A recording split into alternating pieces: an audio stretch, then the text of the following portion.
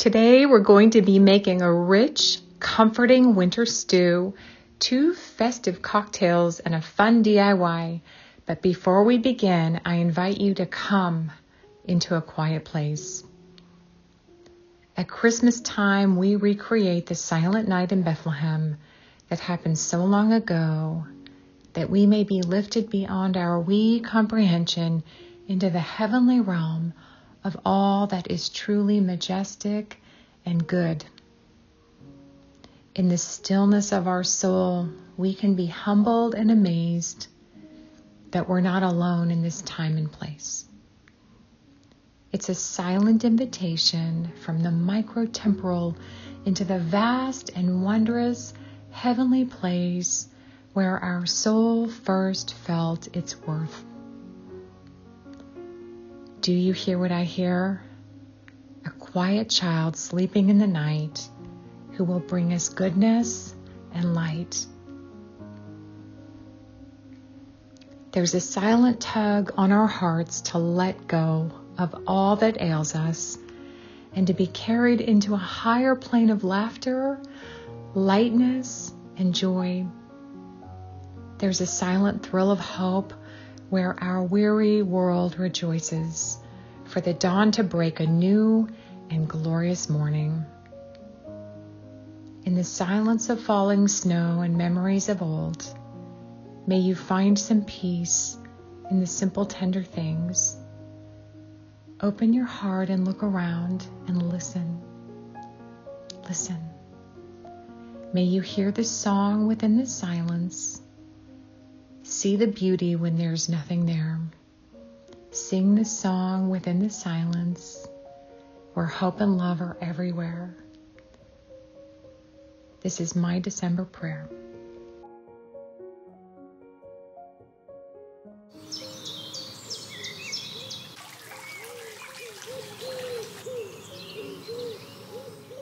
Today we're making an absolutely scrumptious ultimate beef stew.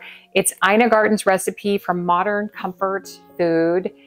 And it's definitely not, most likely not, the beef stew that you grew up on. It's halfway between a beef bourguignon. It has red wine and cognac, fennel. I'm starting with 3 pounds of short rib, boneless. And because I don't have 4 ounces of pancetta, we're going to begin with 4 ounces of just bacon, browned. The oven is preheating at 300 degrees, and we're going to start with the bacon, cutting the bacon.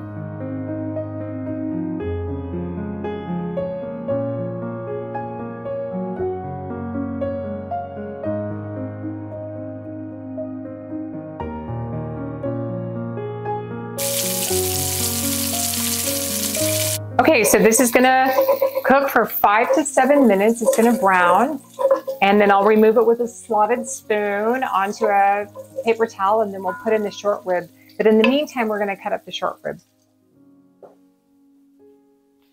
The first thing we're gonna do is season with salt and pepper.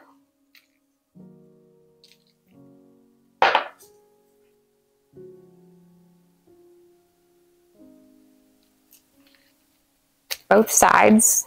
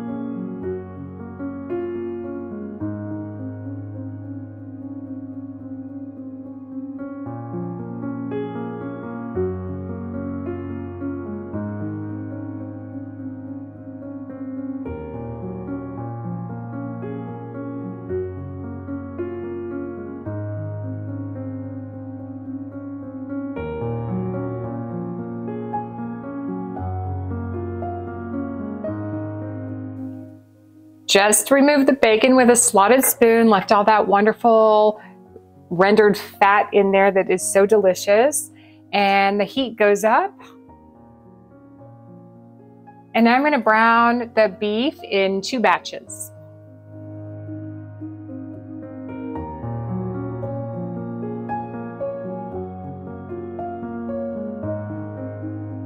While that's browning, I'm going to cut up 2 cups of chopped fennel. Let me show you how it's done.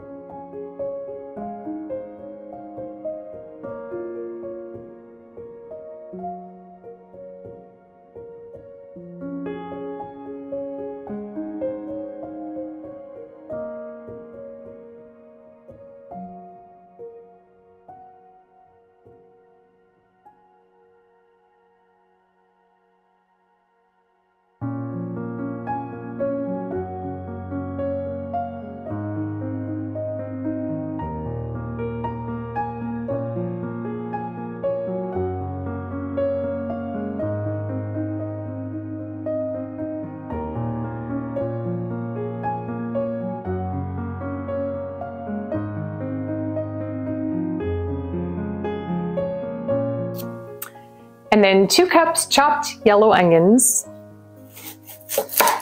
The thing is, sometimes 1 onion is 1 cup, but these are huge onions. Sometimes 1 onion is 2 cups.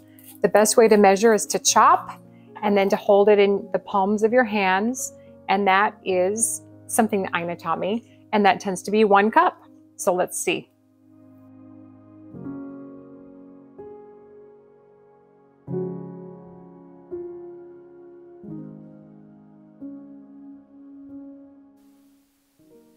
This is half the onion. It looks like the 1 onion is 2 cups. All right, so the beef is out. The heat goes off. And then we're going to deglaze all this beautiful renderings with a 1/4 cup of cognac.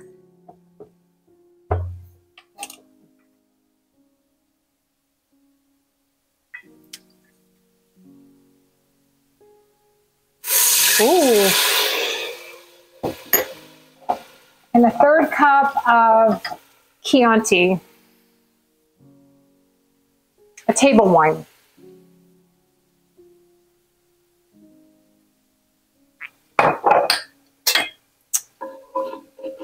And it just kind of cleans off the bottom of the pot, and only for about a minute.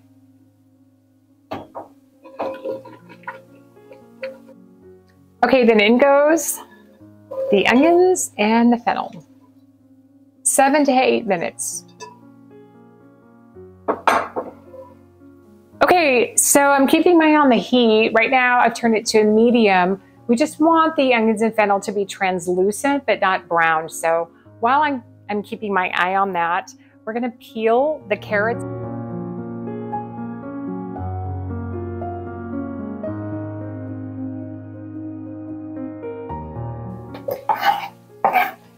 Next, into the veg is 2 tablespoons of minced garlic. That's 6 big cloves.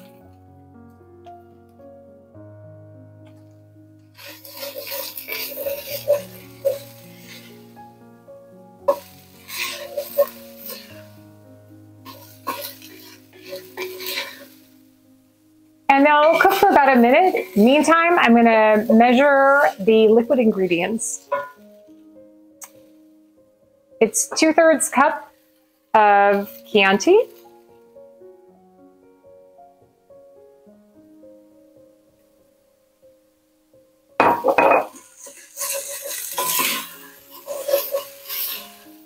A can of chopped tomatoes in sauce. Here I have crushed tomatoes because that's what I had.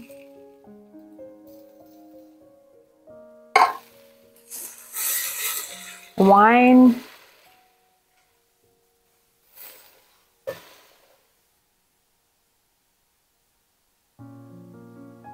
I'm gonna have to open a little more wine. 2 tablespoons of tomato paste.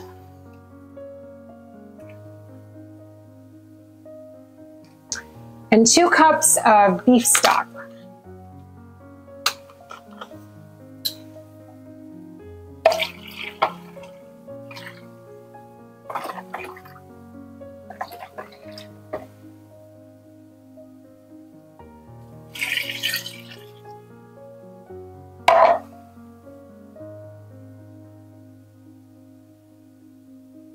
And then a little bit of salt and pepper. 2 teaspoons of salt and a teaspoon of pepper.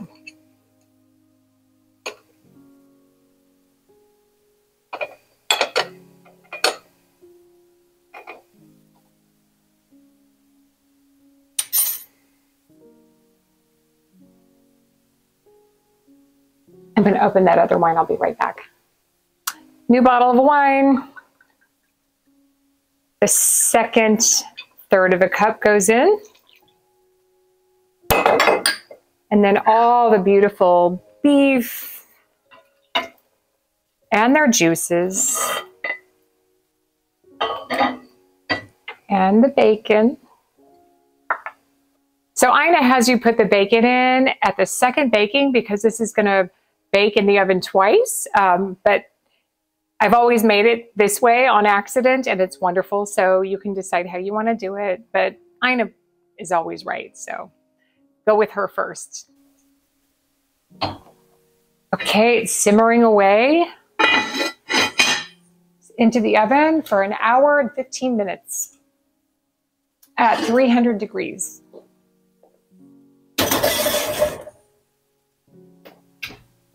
Here is the tricky part of this beautiful stew that can be frozen, and that is what I'm going to do today. I'm going to show you how I'm going to take a portion of it for our dinner tonight. The rest will be frozen, and this is what I do. So it's 1 pound of sliced diagonal carrots are going in with 1 pound of diced, unpeeled, scrubbed potatoes, and that's going to bake for another hour.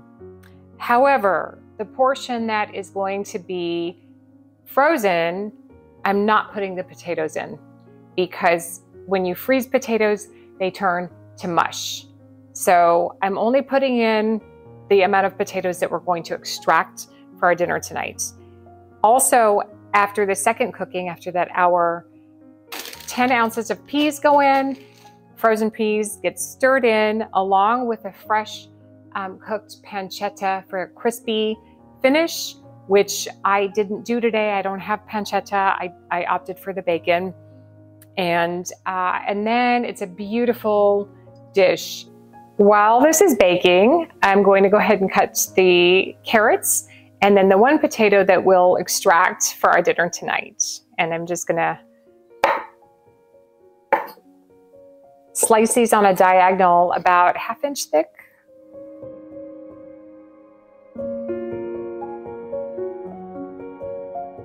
So the potatoes are 1 inch diced, a little thicker than the carrots.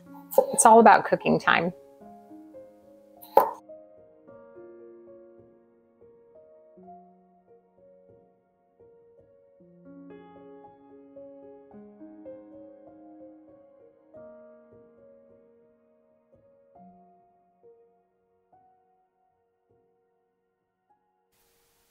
Something I like to have on hand all season long during the holidays is simple syrup, and especially peppermint simple syrup. It makes fabulous drinks, whether they are with alcohol or they're just a mock cocktail. It doesn't matter. Let me show you how I make it.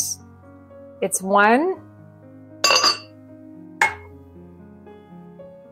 equal parts granulated sugar to water.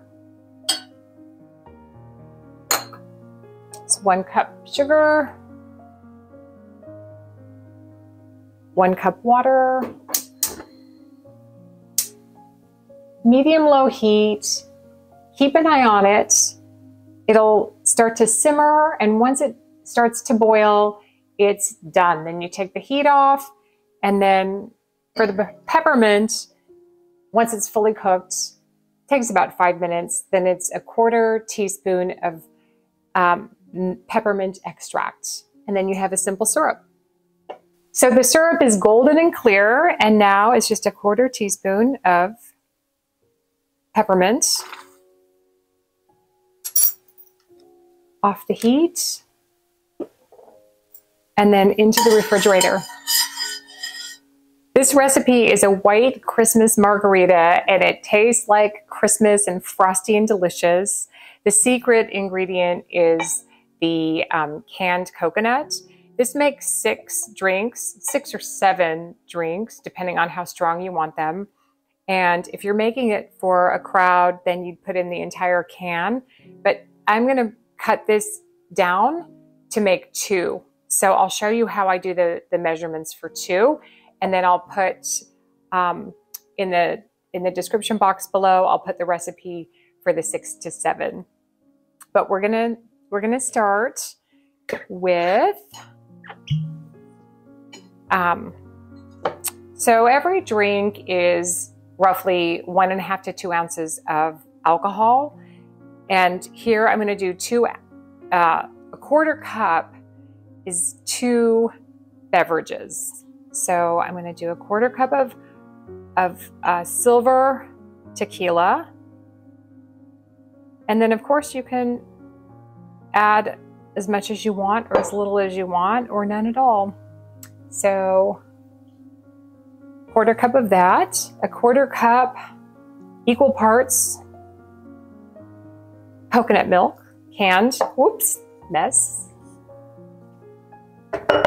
So the Grand Marnier is 1.5 ounces. I'm gonna fill this just part way. And then lots of ice and blend. And then, oh, I forgot a little squeeze of lime.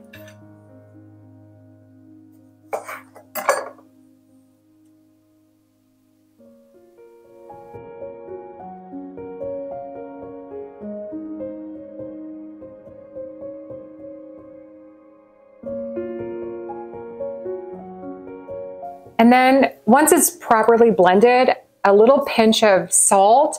I'm going to rim the drink with sugar rather than salt.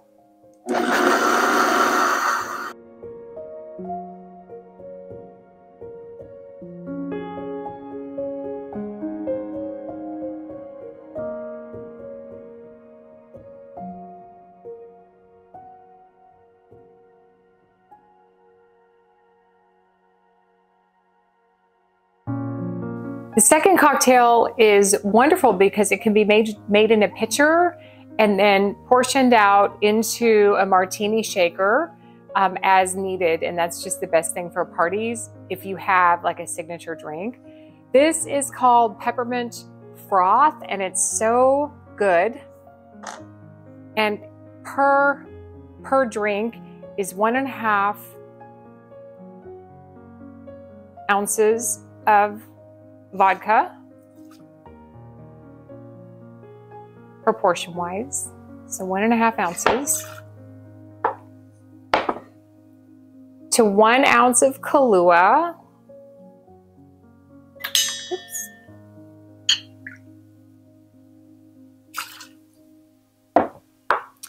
And then half of an ounce of, I already have cold peppermint simple syrup, and it is cold and chilled. I like to put it in these milk bottles that you can get on Amazon. I'll post it in the description box or link it in the description box. But about 1/2 ounce of the peppermint, and then 1/2 ounce of cream.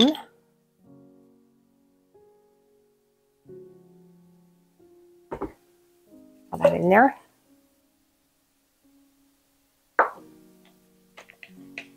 And then lots of ice and shaking.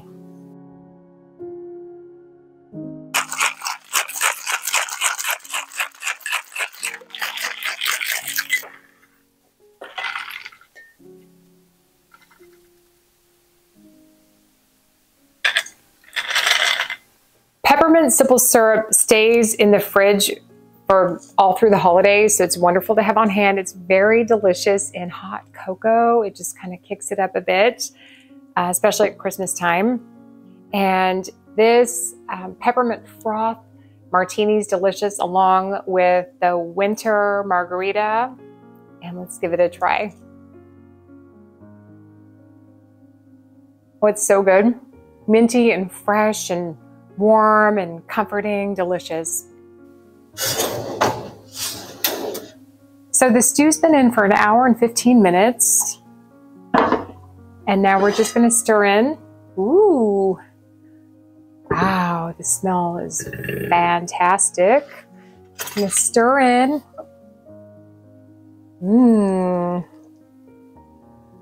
The carrots, and then just our portion of potatoes that we will then pull out tonight when we have this for dinner.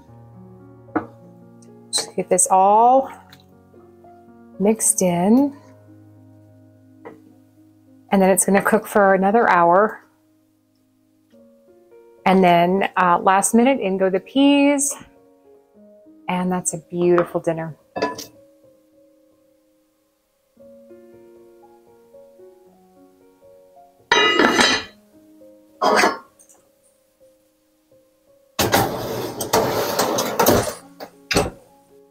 This is the first time I've ever done this, but I went to the store and I couldn't find any garlands. They didn't have garlands yet.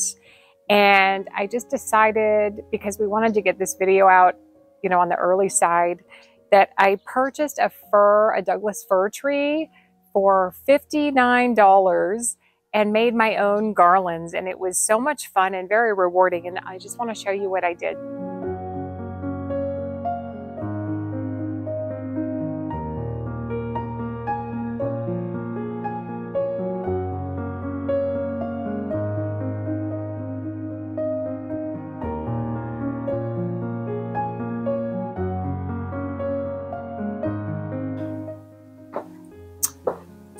So when I did this the other day, I had a huge tarp and I filled all of my cuttings, and I can't wait to show you, but this is how I like to decorate for Christmas, which is just so much greenery, and I can't wait to show you how I made my own.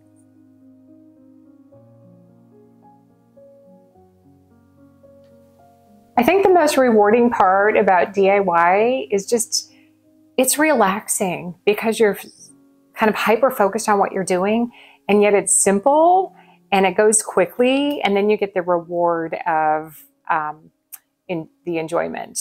So let me show you how I tied it together with jute.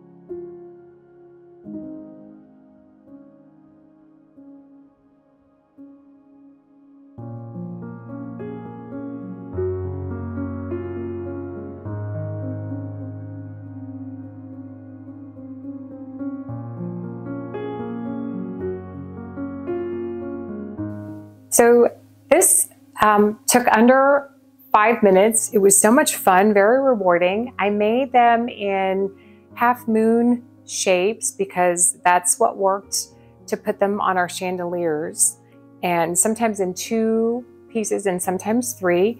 I left some of the jute on the end so I could tie them down on the chandeliers, and just so much fun. So hopefully you may try it sometime. Oh my goodness, this stew, this beef bourguignon stew is so delicious. Something that Ina doesn't add, but I do, is a little bit of grated Parmigiano Reggiano, because with all that red wine and cognac and fennel, it's perfect. I can't wait to dig in. I've enjoyed so much sharing a little bit of the Christmas and holiday season with you, and I truly wish you a Merry Christmas and a wonderful, blessed holiday season.